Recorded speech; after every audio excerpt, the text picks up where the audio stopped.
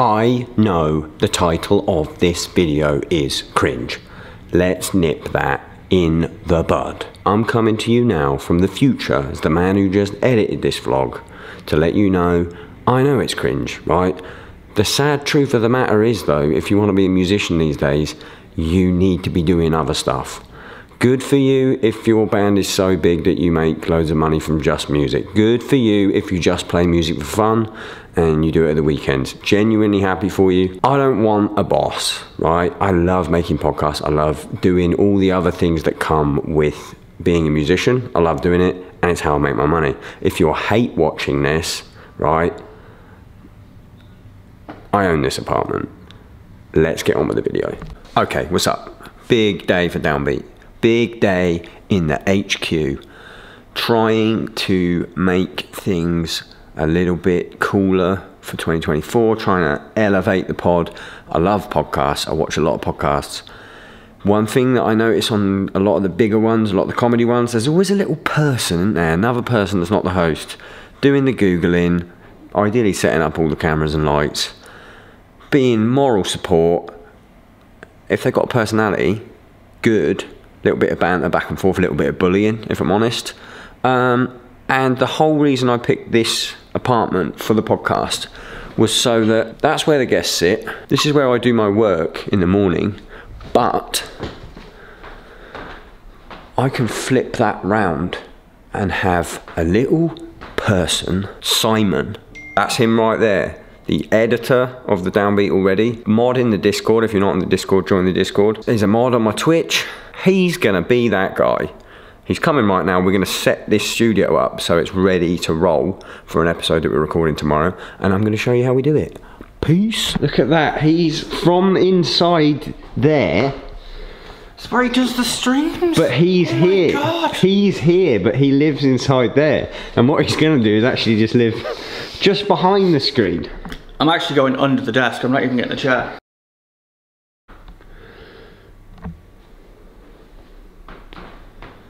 Are you tired? Look, he's so happy. Such a smiley guy. Right, we've set up the audio. What have we done? I've sat here and done fuck all. You've done everything. You're learning though. We've made the background look really nice. Bunch of things. Seth Meyers, Downbeat vinyl, lights, little ambient lighting. We've set up all the audio. This is now flipped around, which should be an easy flip back for when I need to use it. And now we're in Simon's zone, where once we set up the cameras in a minute, oh, this is annoying me. That man there will be sat here. All of the cables have gone secretly behind the wall to the roadcaster, so he's in control of press and record. Fired if he forgets. He's got a switcher here. He's got a monitor there for all the cameras. He's got the Google machine for Googling. He's got his own little microphone. Hi. Hi there. In fact, come here, Simon. I'll be here. He's got his headphones on. Look at that. He'll be there. Yep. He should be relatively hidden from the shot. That's about my shot is about there. It's a tighter lens. Oh, he's completely hidden until more people subscribe to the Patreon, and I'm going to get him one of these cameras. And then when we have to cut to him and go, hey Simon, who's got the biggest dick in the world? And he goes, and you can checking him out, going, it is a man from, don't know, let's just make up, it is a man from Wales called David, and it's 2 foot long. Right, now we've got to set up the video. Fuck me, it's taking a mile. Okay, switching to my phone now because obviously the cameras are being used. This is now the day afterwards. Me and Simon sat here for about 3 hours. A lot of teething problems, but I think we fixed it. All 3 cams via HDMI out. When they're not in use, the HDMI cables will simply just get coiled there. Someone messaged me saying, why don't you just leave it set up? Well, this is my living room. It needs to be able to be packed away to a state where I can still live in it and not hate my life and live in clutter. Okay, so all the HDMI cables go around the back. All of the audio goes around the back. Now that was a problem because we were having interference from the power of all this equipment, which was interfering with the stuff. Also, I can recommend that no one buys the Apple Studio display. I thought when I was editing videos and stuff, I was doing a good thing by getting a really expensive monitor. It makes this noise. Don't know if you can hear that. It's an electric noise. And unless you have every single cable completely isolated from the same circuit breaker as that screen, you hear it down all the microphones. It's a complete waste of money. Don't buy one. So where are we? So all of these cameras are set up. This is flipped around now. I have it here when I'm doing office stuff in the daytime. We've changed the background up a little bit. Simon is going to be here watching in. He can Google Jonah Falcon is the guy with the biggest dick in the world. He can monitor all the cameras. He can monitor the audio. He can switch cameras. So he can check the focus. That light's not going to be there. That was for me streaming. Camera 1.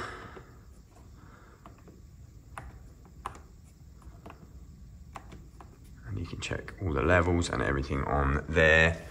We should be good to go. Got to go pick Chris up from the airport and then we're going to do a podcast.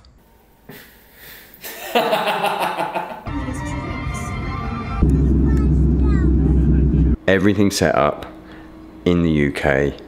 Did 3 episodes. Simon smashed it. Everything looks great. Awesome times. Now, on to LA, where I am now. No need for B-roll of being on a plane, at the airport, packing. You've seen all that. Like Nashville, booked an Airbnb. Thought, there's a lot of people in LA, let's do it. Got about 8 guests. Just before leaving, I thought, you know what I'm gonna do? I'm gonna book, we landed yesterday, first day today, podcast later, and I thought, you know what? Before I left, I thought, just in case something goes wrong with my bags, just in case, I'll hire a studio for this one episode because it was really important. They lost the bags. British Airways, 3rd time in a row.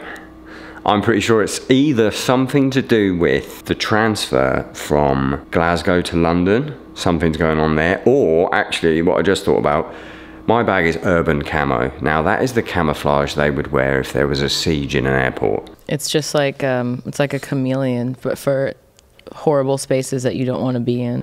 So it could just be it gets lost because it's quite literally camouflaged. So we've got this lovely Airbnb, just designed for a podcast. Just look at that. 2 guests on the sofa, nice backlighting. I made sure a cuck chair that looks good. Look, even this wall. Good podcast setup. Could have changed that around, mixed that around. Good wall behind it. But oh no. I'm just glad that I had the foresight to book a studio for this first one, because I'm pretty sure I'll just go there later and I'll just book more with them. It's going to be a bit of admin, picking everyone, moving everyone, but fuck it, we move. Here we are. The fake living room. Kind of looks like I'm at home.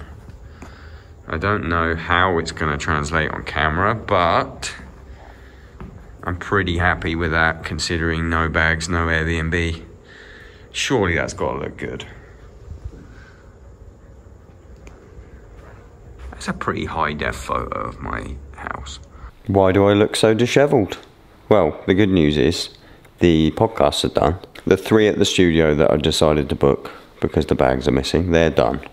All good. So just 3 instead of 8, fine. Couple of issues. Number 1, the podcast studio shot 2 of the episodes in 1080, even though I paid for 4K. And I noticed by the time we did the last one, so that's annoying. Also, I don't have the files because I don't think their internet can handle uploading 4K. And I've been emailing them that I've got a hard disk drive and I could just come and put them on a hard disk. No reply. And it is lucky that we didn't get the Airbnb set up for podcasts because there's a power cut today. Power's been off all day. Just terrible travel luck. The worst travel luck. More travel tomorrow, going to Anaheim to host Tama's 50th birthday event. 50th anniversary. Birthday makes it sound like a little boy. You can't have a little boy at 50. That's someone with an illness. You know, the little old kids, bless them. Yeah, going to Anaheim. Tama's anniversary event, hosted by the man who barely plays the drums. The man who is only on screen talking. And like Dave Lombardo's going to be there, Brian Daler, Abe Cunningham. Got to figure out what I'm going to say to them. Can't have a shower because there's no power. See you in Anaheim.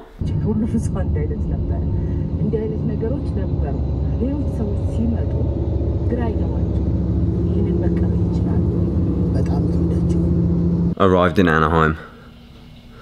Had a little day just walking around. It's Tama's 50th anniversary and they're having an event at the House of Blues. It's a venue I've played many times, and Tama have asked me to be the MC for the evening. Not in like a rapping way, just I guess introducing artists, talking a bit about the company. The event is tomorrow, so I've been sat making notes, looking at my notes, and hopefully it doesn't go terribly. There'll be 2,000 people there, and I'm sort of, other than the performers, I'm the only person talking. So hopefully it's good. Nice to be asked though. They've got a whole big roster of people. This is, I'm treading the line between drummer and guy and entertainer. Hopefully this means that that's paying off. Getting asked to do something like this. Let me tell you, next time I get asked to do something like this, there's going to be a 0 at the end of the amount of money I get paid. Stay tuned. A lot of good people playing. Hopefully I'm not going to mess it up.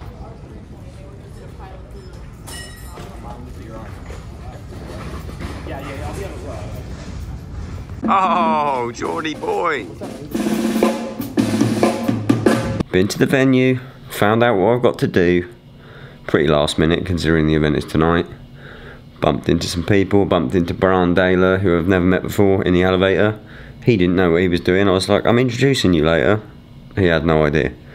So I told him what he's got to do. The list of people that I have to be on stage chatting to is crazy.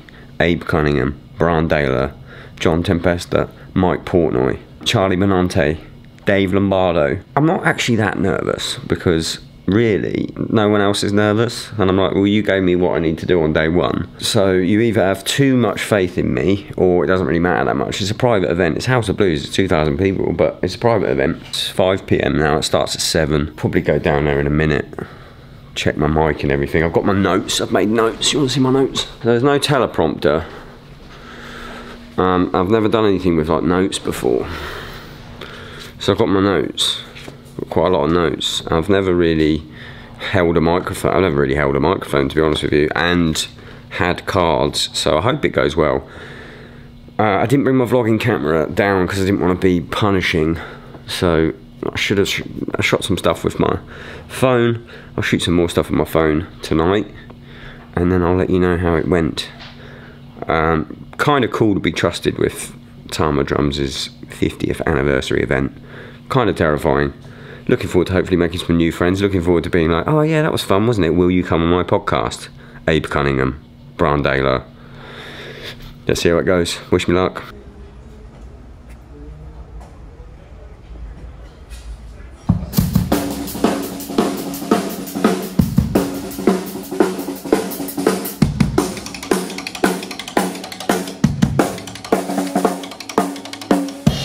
You might know him, I hope he's ready. You might know him from Brazil's Big One, Sepultura.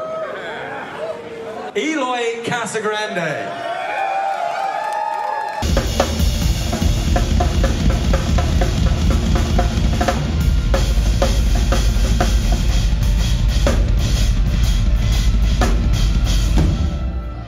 Charlie, I wanted to bring up something. Anyone a fan of the blast beat?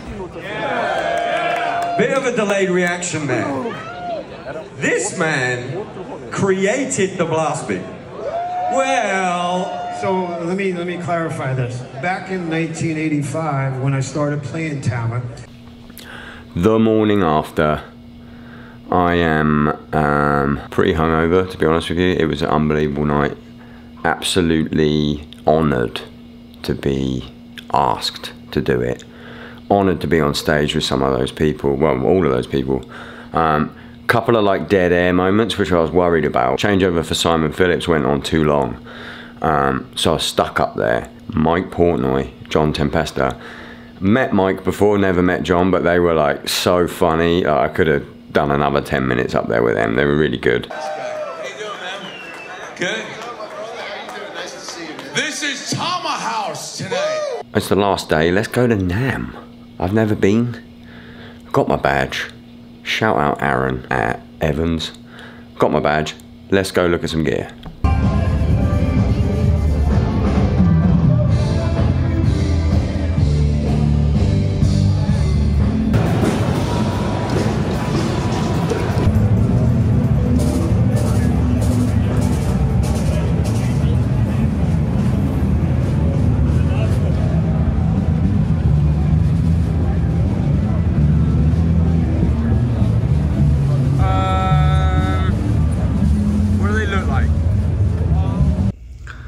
They made Bell Brass beer and it was quite delicious. 10 days, podcasts, hosting the Tama event, NAM? If you say NAM, it sounds a bit like Vietnam.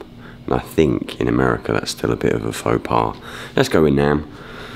NAM, just inspiring. Saw so many great players at the Tama thing, saw so many great players actually at NAM.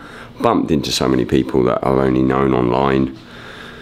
Really, actually, after that stray 2.5 months of touring, I was a little bit burnt out with drums. This was sort of, although I was working, felt like a bit of a vacation, and I'm excited to get back to playing drums, get back to streaming on Twitch, get back to making videos, get back to putting out podcasts. First one with Chris Turner is either out now or it's coming out on the 31st. Look forward to showing you the rest. I'll see you in the next one.